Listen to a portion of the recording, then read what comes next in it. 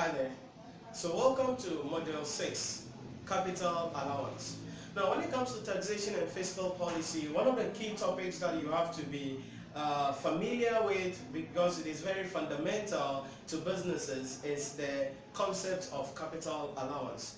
Now you see, when we are determining the tax of companies, as we saw, as we will see later on in corporate tax liabilities, you realize that the tax authority does not consider depreciation.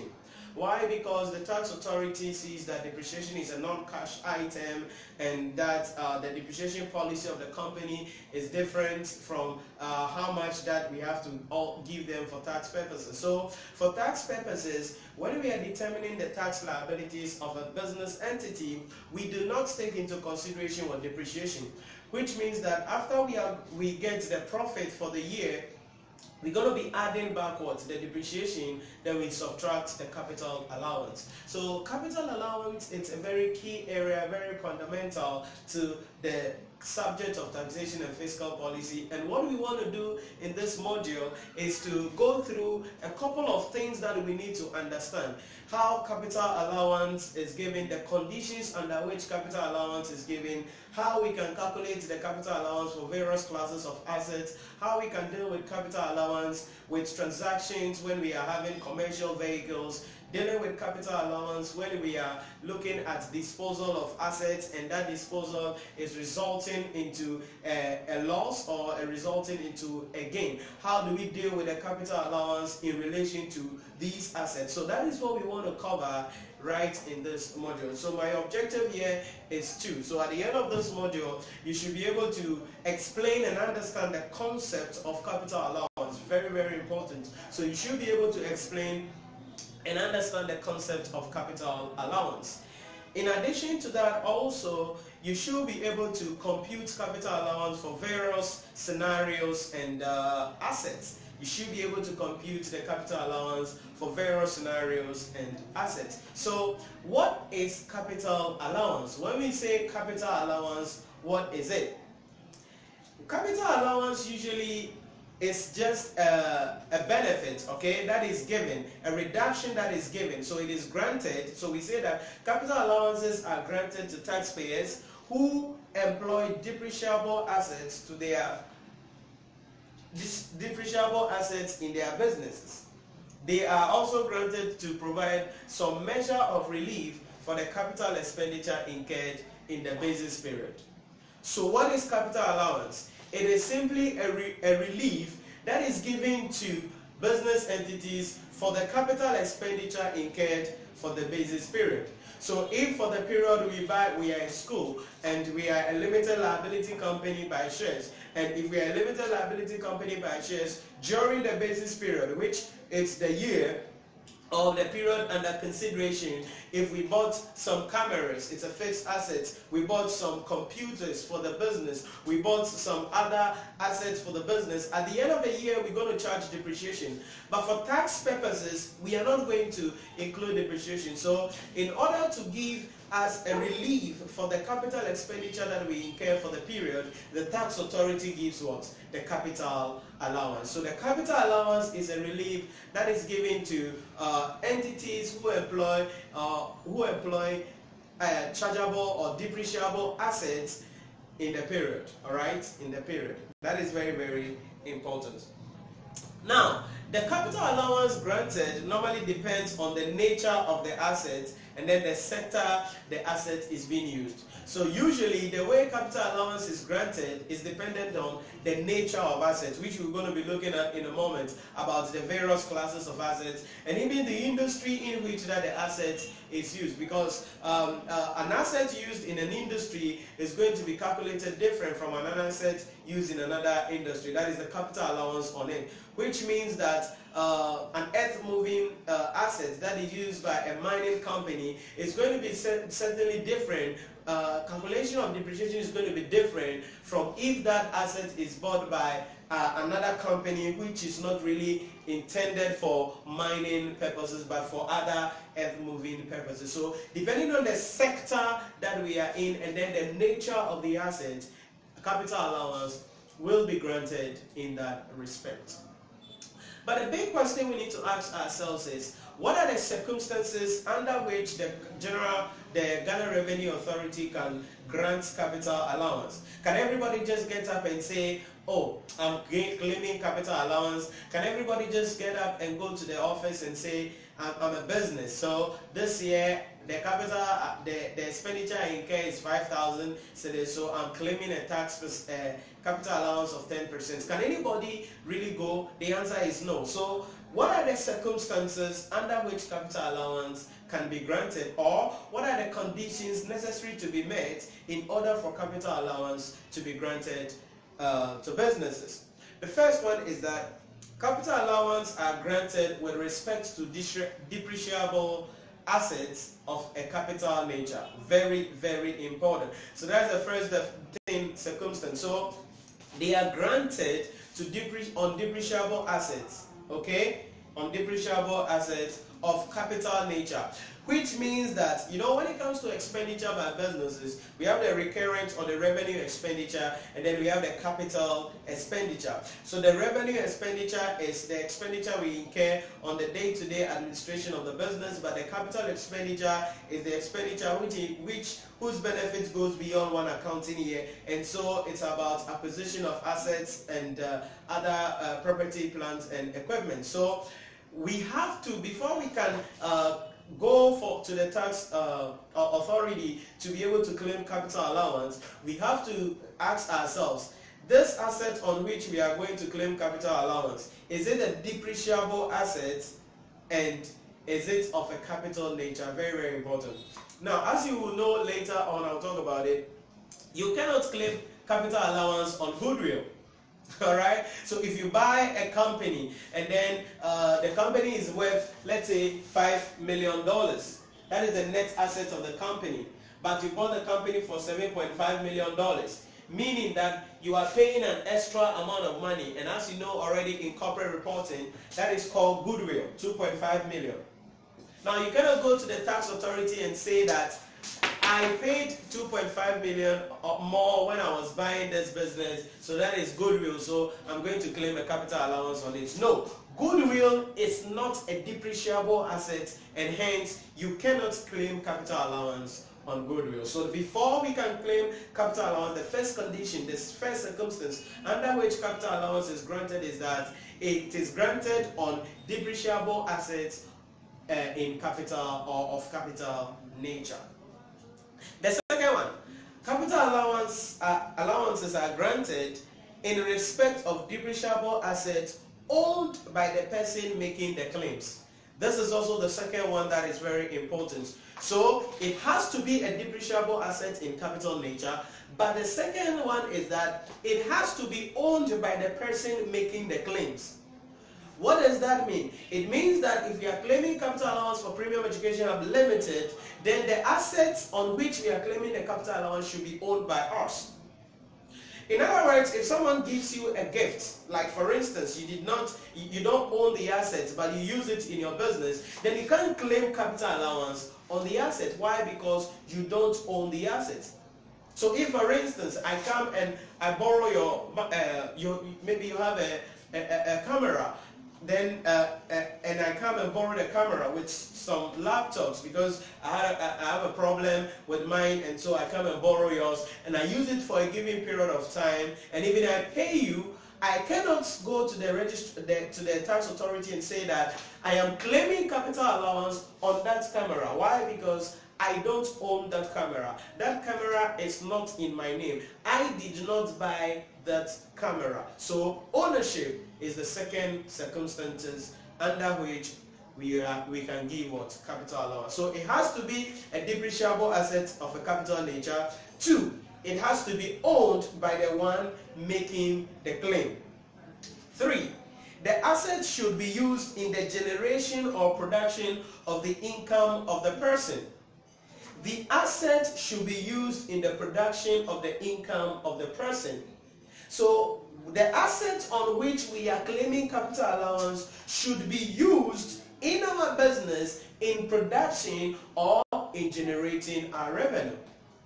What does that mean? It means if we buy an asset and that asset is not used to generate income for us, and that asset is possibly used by the CEO, then for his personal rants, for his personal things, that means we cannot claim capital allowance on that asset. Why? Because that asset is not used in the production or in the generation of revenue. However, if we buy a vehicle for our selling and distribution department, and they use that vehicle to go and sell goods, to go and visit clients, to go and make deliveries, that means that that asset, we own it, and we are using it in the generation of our revenue. As such, we can now go and claim capital allowance. So not only must it be a depreciable asset of a capital nature, not only must we be the people owning the asset before we make the claim, but the third thing also is that we have to be the people who are using the asset, and the asset is generating income for us, or we use it in the production of our goods or service. 4. The Commissioner General should be informed of the purchase and putting the assets into use within 1 month. So when we buy an asset, we need to inform the Commissioner General that, hey, we have acquired a new asset. We have acquired a new asset in our books, so that they know that we have an asset. So when it is time for us to claim capital allowance, they know we own the asset. So that is the fourth thing we have to do. We have to inform the Commissioner General 1 month after the asset is purchased and being put to use, so that we can claim capital allowance on the assets. The fifth thing there is, it must be in the business in the last business year of operation, except in temporary disuse. What does that mean? It means that the assets must be in active use for the business period. If it is not going to be in active use, it just has to be of an inactive use for a temporary period. What it means is that for the basis period, if we have 12 months, it means we are using the assets for each of the 12 months. If there is any break, then maybe 1 month can be allowed. Maybe there was something, we had a problem with our raw materials, so raw materials were not coming in, or we had a problem with our sales team, so our sales people were not going out. So within that short period, yes, the asset was not being used, but yes, we can still claim capital allowance. But the condition is that the asset has to be active and being used in the day-to-day running of the company. That is the fifth thing you need to understand. Then the sixth thing is, it must be acquired at a cost. It must be acquired at a cost, right? So the asset must be acquired at a cost. So if I come to your company and I give you a gift, maybe I buy you a 4x4, or maybe I buy you a 4x4. We will look at non-commercial vehicles later on. But let's say I buy you 4x4. The law states that only about 75,000 that can be allowed for capital allowance purposes, and we'll get into that in a moment. But if I buy you a 4x4 and I give it to your company, that is a gift. You did not acquire it at any cost. What the act is saying, that what the law is saying is that because you did not acquire it at a cost, you are not supposed to claim any capital allowance. Because if you go back to the definition of capital allowance, we said that it is a relief granted, okay, on depreciable assets which are what? Of a capital nature, right? So you spend some money to acquire the asset. Hence, we are giving you that relief. So these are some of the 6 things that you need to understand when we talk about the circumstances or conditions that must be met prior to the giving or to the granting of capital allowances. Very, very important.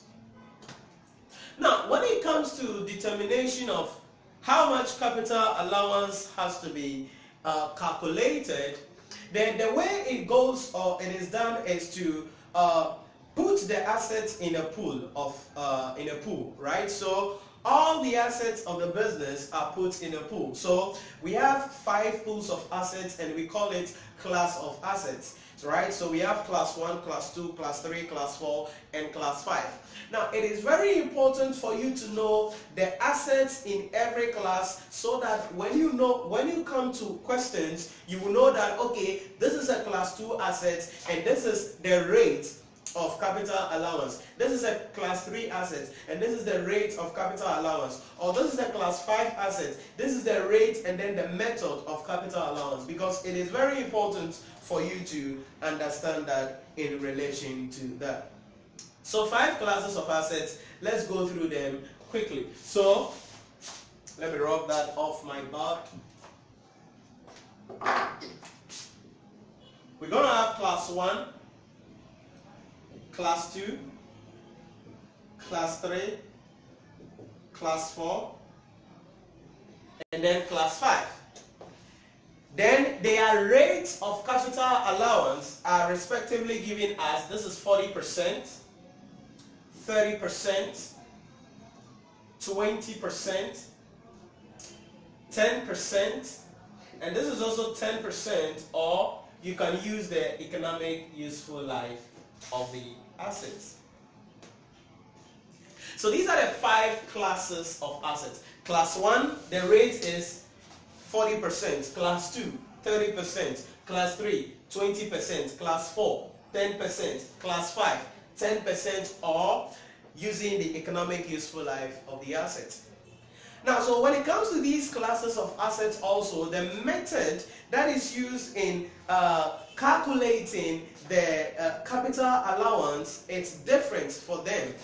The assets from class 1 to class 3, the capital allowance computed on them are on the reducing balance basis. So very important. Then the class 4 and class 5 assets are on the straight line basis. Very important.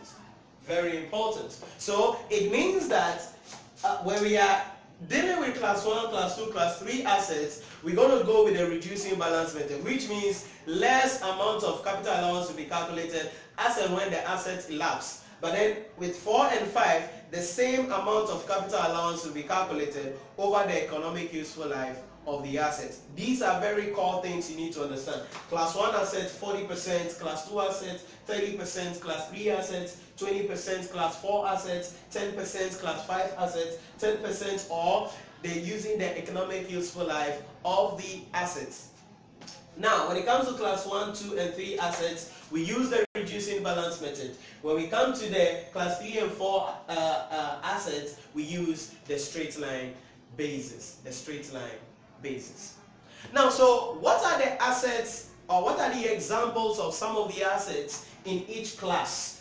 So you have the list in your ebook there. So I hope you have downloaded your ebook already, because if you're in this module, it means that you have downloaded the ebook already. So in your ebook, if you check it out, I'm just going to go through some of the list of the assets there. I may not cover all of them, but as and when we go ahead, we'll be able to identify some of them as and when we go ahead.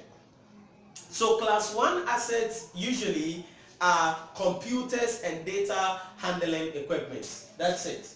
So class 1 assets deals with computers and data handling equipment. So anything about IT, computer, software, anything, data handling equipment, everything about that, it's going to be a class 1 asset. So when you read a question and you hear something like, the company acquired a new accounting software, the company bought a new computer, the company bought a new IT system, or does something, whatever equipment that relates to IT, that relates to data handling, that relates to computing, goes to the class 1 pool of assets, and the capital allowance will be calculated at a rate of 40% on the reducing balance method.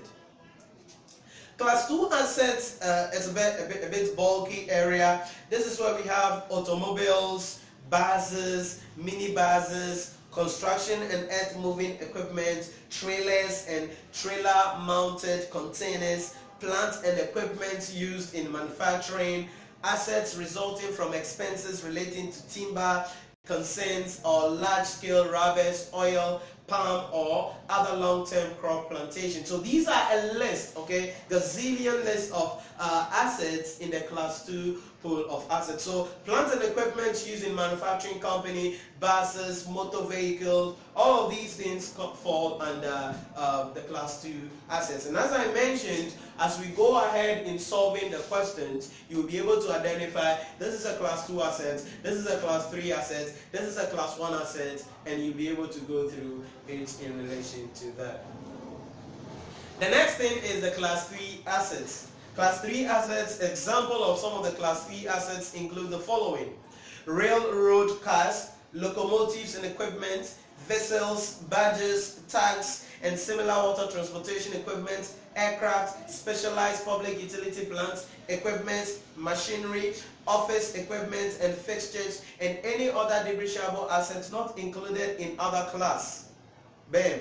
So here, things such as office equipment, okay, things such as office equipment. So it's more or less like things we use for administrative purposes are classified under the class 3 assets, all right? And we have some other things also for locomotives, movement of things from here and there. The class 4 assets are normally assets of permanent nature. So class 4 assets are building, structures, and similar works of permanent nature. So building, when we build a factory, bam, it's a class 4 asset. When we build an office facility, it's that. So anything of a capital nature, remember, we are going to be looking at it. Did I say of a capital nature? Of a permanent nature, we are going to be looking at it under class 4 assets. And remember, that is 10%, and we're going to be always doing it on the cost, which is the straight line method.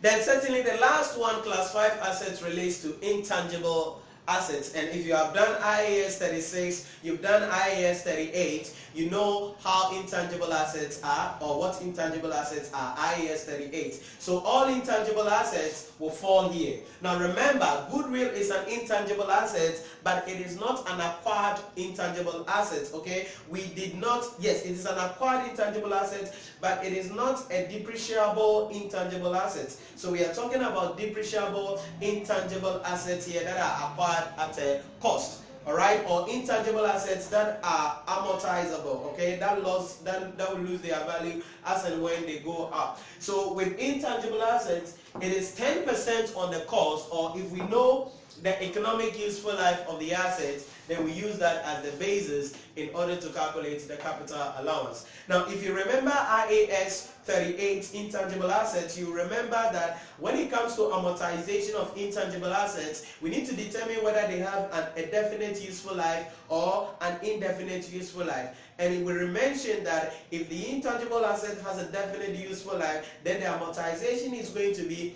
the cost of the intangible asset divided by the economic useful life, so that we will get the annual charge for the amortization of the intangible assets. But we said that if the asset does not have, or the intangible asset does not have a definite useful life, then we cannot calculate amortization, but rather it has to be carried at fair value, meaning that once every year we test whether it has suffered impairment or not. So it is the same idea that is reflected here. If we know the useful life of the intangible assets, then capital allowance will be calculated using the economic useful life of the intangible assets. But if we don't know the economic useful life of the intangible assets, certainly it is going to be 10% of the cost, which is 10% on the cost, and that is also going to be on the straight line basis. So these are the 5 classes of assets, what we call the pool of assets, and these are how we're going to be dealing with them. 1 to 3 on reducing balance method, 3, 4, and 5 on a straight line method. 1, 2, 3, 4, 5 rates are 40, 30, 20, 10, 10 respectively in that order. So these are the things that you need to understand. But it is very important for you to note how we actually calculate capital allowance. How is capital allowance actually calculated? So there is always going to be this formula that you're going to be using when we are calculating capital allowance, all right? And so let me rub this up.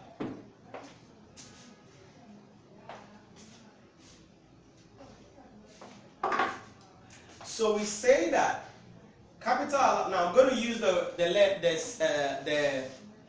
initial CA for capital allowance during the course, all right? So when I talk about CA in this module on capital allowance, I'm referring to capital allowance, okay? So CA is going to be, we use the formula A times B times C all over 365. Very, very important. This formula is going to form the basis for us in calculating capital allowance. Now, why is this important? This is a fundamental formula. So whether you are dealing with full basis year or less than the number of years in the basis year, this formula is going to be fundamental for you to be able to calculate the capital allowance. But let's explain the variables here quickly. A simply is the value of the assets in the pool.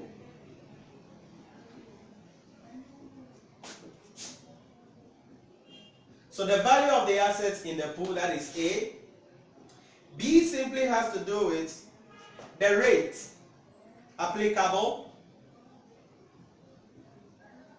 So if it is a class 1 asset, we know the rate applicable is 40%. If it is a class 2 asset, we know that if the rate applicable is 30%. Class 3, 20%, in that order. So the rates applicable to the pool, that's the second thing.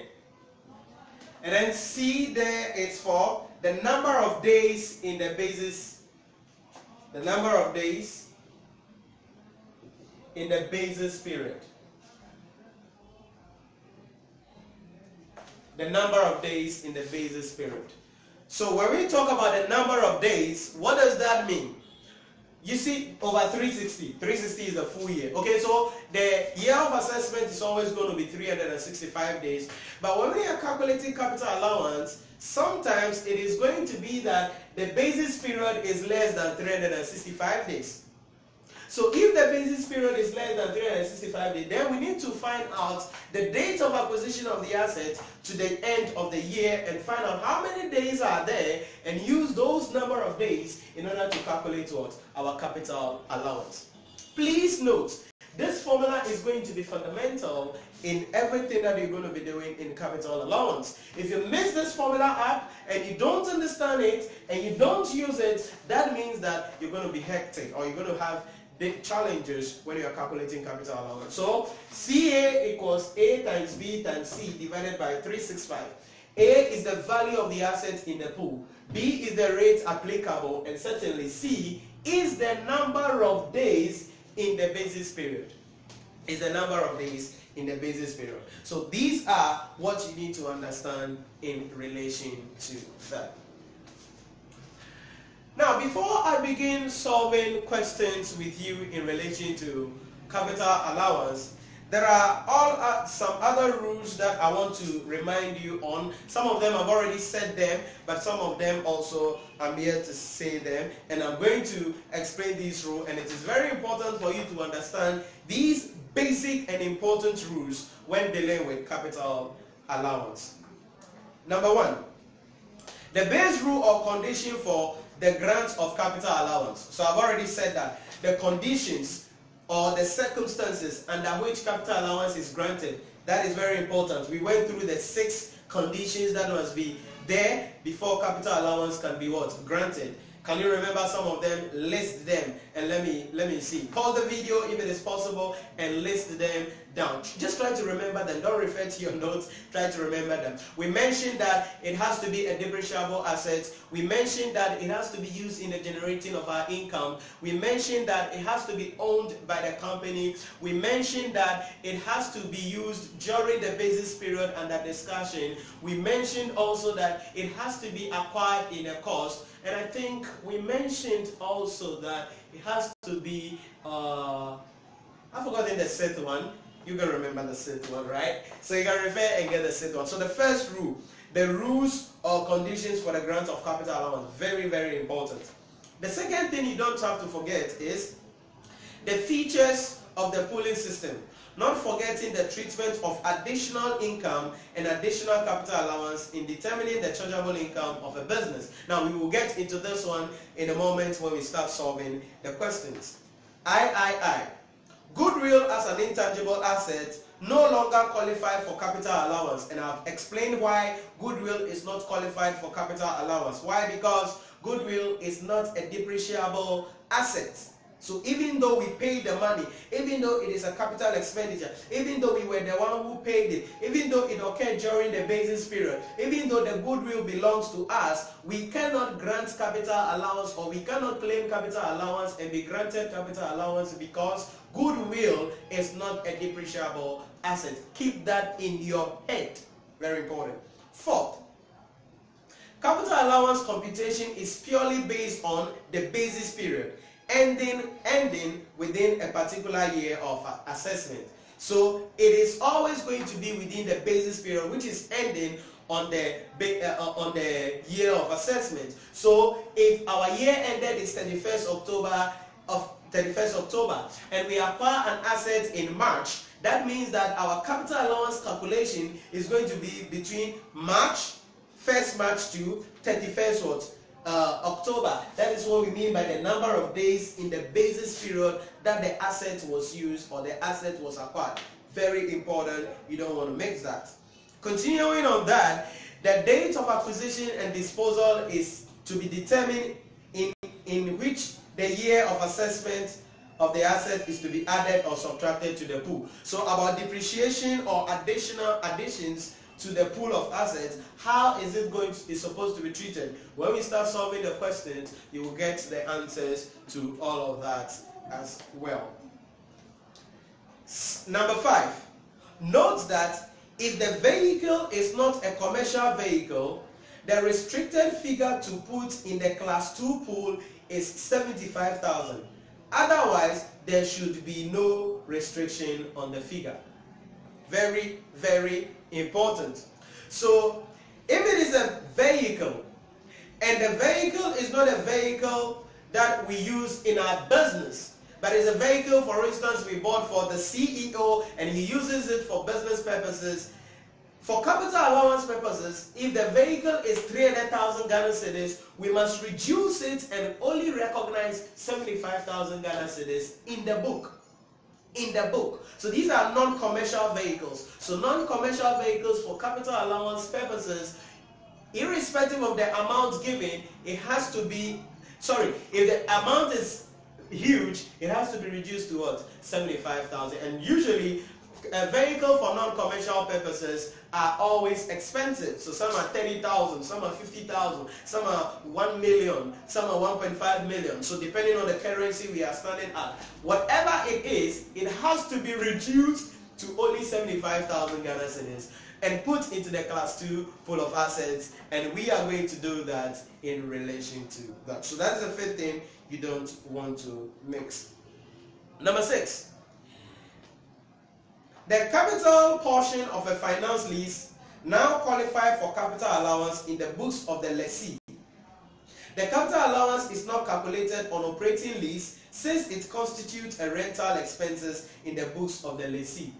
So we can claim capital allowance on what? Leased assets. Okay, so when we lease assets and it's a capital lease, it means that that is what is going to be done under IFRS 16, previously known as IAS 17, where risks and rewards has been transferred. We are the people maintaining the assets, doing everything on the assets, and every revenue on the assets, we enjoy that. We enjoy majority percentage of our higher percentage, about 90%, substantially all of the revenue comes to us. Then we can claim capital allowance on that lease expenditure. But if it's a normal rental, then we don't qualify for any capital allowance. 7. Private assets does not qualify for capital allowance computation. Certainly. If the asset is not for the business, it's for the CEO. If the asset is not in the name of the business, or it is used for private purposes, then it is not for business purposes, because one of the conditions that we mentioned is that the assets should be used in the generation or production of the goods and services of the company. So if the asset is used for other purposes or private purposes aside the company's core objective or the company's core activities, then these are referred to as private assets, and so they don't qualify for capital allowance. The seventh thing is land assets does not qualify for capital allowance computation, since land appreciates in value except for wasting land. So we don't claim capital allowance on land, all right? The building we can claim capital allowance on, but the land we cannot claim capital allowance on, because land appreciates in value, all right? Land appreciates in value. So that is the eighth thing. The ninth thing is capital allowance should still be calculated during a tax holiday. Very, very important. Now, we will look at this later on in the course, but you see, like for instance, Apostle Sappho's automobile has been given, I think, 10 years tax holiday by the current government. So what it means is that during the tax holiday, because you are not going to be paying any tax, you are not supposed to claim any capital allowance. However, the Act requires that you should still be calculating your capital allowance. You should still be calculating. Why do we have to do this? This is known as notional capital allowance. So you are calculating, but you are not claiming. So it is known as capital allowance. Why do we do this? The essence is to determine the written down value to be carried forward during the tax period by the end of the tax holiday. So that after the tax holiday, when you now begin to pay tax, we know the written down value of the assets that will be carried forward into the period where you are going to start to pay tax. So during the tax holiday, the entity has to still be calculating or computing capital allowance, and that is known as the notional capital allowance. Now, the purpose of that is that we will be able to know the written down value of the assets that will be carried forward after the tax holiday in relation to that. So these are the 9 important things that you have to note about capital allowance. Very, very important. You don't have to mix that in relation to that. Usually, the main reason why this formula is used is when the basis period is less than 12 months, right? It's less than 365 days. So if the basis period for the computation of the capital allowance under discussion is below 12 months, then we use the formula so that we will know the number of days in the basis period that the asset was used, so that we can calculate the capital allowance on the asset. So these are the various discussions, theories, and things that you need to understand about capital allowance. I hope the concepts were okay. I hope you were able to familiarize yourself with the various things that you need to understand. I hope that you were able to also understand the conditions and then the importance of the various rates that we're going to be using. Now, what we want to do now is to get serious, be practical, and solve some real questions. So we want to begin with some real questions and find out how we can actually compute the capital allowance in various scenarios, okay, in various scenarios. So I'm going to go through a number of questions that I have here. I'm going to go through as much questions as I can in order to make sure that you understand the concept and you'll be able to do it in relation to that. So let's get our first question in your kit.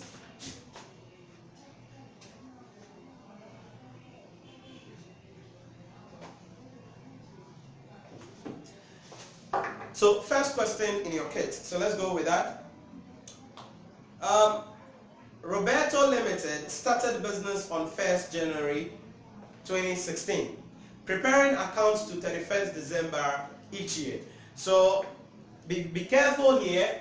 So date of commencement of business is 1st January. So we started business on 1st January 2016, and then the year ended, very important, it's also 31st December 2016. So we prepare or the financial statement is prepared on 31st December 2016. So that is the 12 months period. That is the first thing you need to identify. The company acquired the following assets. The company acquired the following assets. 5 computers on 1st January 2016 valued at 20,000. The company purchased an additional computer on 20th November 2017 at the cost of 4,000 Ghana cedis. Required. Calculate capital allowance for 2016 and 2017 year of assessment. So if you check this question out, you realize that it's about computers. And computers belongs to which class of assets? That's right, class 1 assets. And what is the rate of calculating the depreciation or the capital allowance on it? Bam, 40%. And what method do we use in computing capital allowance on class 1 assets? That's it, the reducing balance method, right? Very important. So how do we now calculate the capital allowance for the 2 years under discussion, the 2016 year and then 2017 year of assessment? So first, we're going to do year of assessment 2016. So in 2016 year of assessment, remember the basis period. Our basis period here, now I'm going to be using BP for basis period. So if I use BP, note that I'm referring to basis period. So the basis period is going to be what? The 1st Jan, which I listed there, 2016 to 31st December 2016. So that is the basis period for the company. This is the period for the company, and that is a 12 months period. Now, so since this is a 12 months period, we really don't need to use the formula, but we can still use the formula so that our CA, capital allowance, remember it is A, the value of the assets, times B, times C, all over 365. So for the year 2016, what is the value of the asset? Remember we said A was the value of the pool. We were told that, I'm tempted to use dollars, forgetting that I'm in Ghana, you know. So in 2016, on February 2016, we bought an asset for $20,000. So A is 20,000. B is going to be what? The rate we used, and as we've mentioned it, is 40%. And C is going to be the number of days in the basis period. Now, as you can see, from January to December, that is going to be 365 days. So really, this is a full year transaction, so we don't need a formula, but we're still going to go use it anyway, just to let you know how it goes by. So by 40%, by 365, all divided by 365, and that is going to give us an answer of something around 8,000 Ghana cedis. Make sure I have that here. 8,000 Ghana cedis. So the capital allowance is 8,000 Ghana cedis. But this is not really what the examiner asked us to do, right? We wanted to calculate the capital allowance. So what the examiner really wants us to do is to be able to calculate the capital allowance for the 2 years. So this is the capital allowance for 2016. But we need to do a professional presentation. As I always tell you, professional presentation is very important when you are writing the exam. So that's what we're going to do. We're going to put a year of assessments here. And the first thing is 2016. And with 2016, you know that it is 1st Jan to 31st D's 2016. And we're going to pull our currency sign up here. Then the value of the assets, remember this is a class 2 asset, so you might want to just put it up there to tell the examiner that you know, class 1 asset, to tell the examiner that you know. So the value of the assets 2016 was 20,000. Then our CA, so we're going to less the capital allowance, and we calculated it as 8,000. So when we subtract it, the written down value carry forward, it's going to be 12,000. So at the end of the year, that is 2016, the written down value of the asset is what? 12,000. Now remember, why are we interested in the written down value? Because with the class 1 assets, we need to use what? The reducing balance method. So when we go to the year 2017, so 2017 is also going to be 1st June to 31st December 2016. The same idea. But we're going to bring this carry forward. So written down value, this should be V, brought forward is going to be this on the reducing balance method, right?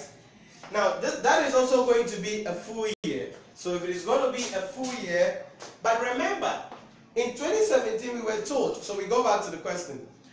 The company purchased an additional computer on 20th November 2017, on 20th November 2017 at 4,000.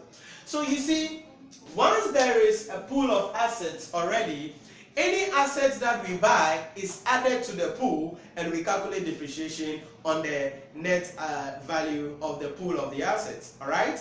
So that is very important. Now I think I'm using the word depreciation and capital allowance interchangeably, but you should understand that when I say depreciation, I don't really mean depreciation as you know according to IAS 16. I mean, when I say depreciation allowable, I mean capital allowance, and we're talking about tax. You got it?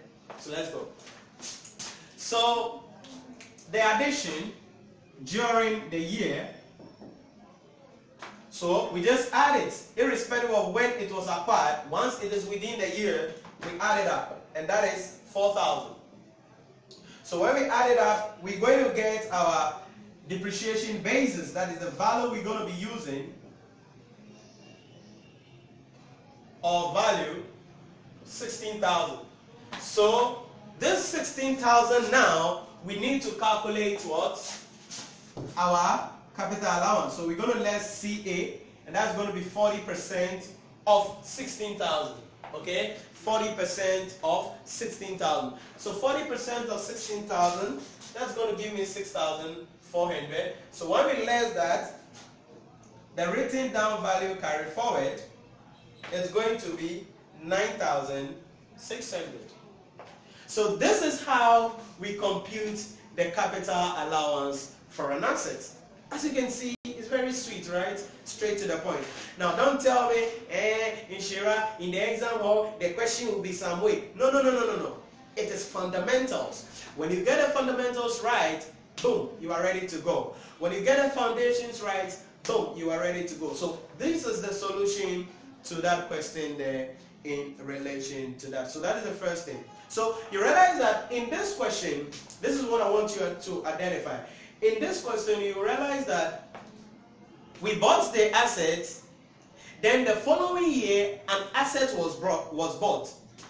Now, when an asset was bought in the following year, we just added it to the pool of the assets, and then we calculated depreciation on the total. This is very important. This is very important. So you make sure that you have an understanding of that very, very well. Okay, so that's question 1. So let's look at the second question, and this is about disposal of assets. So in the first question, we dealt with addition of assets into a pool. But in the second question now, we want to look at what happens if during the year we dispose of an asset. How is it treated?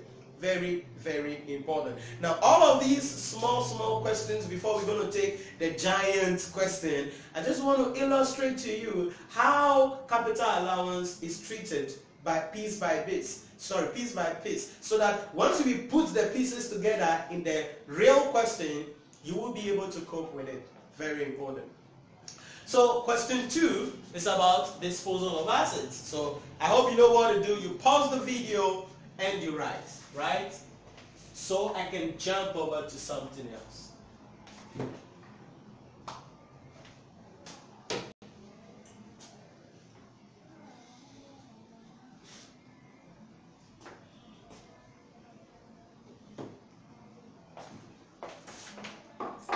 So, question 2. This is disposal of assets. So what if during a basis period we dispose of an asset? How should we treat it? How will it be treated? How do we go about it? Now,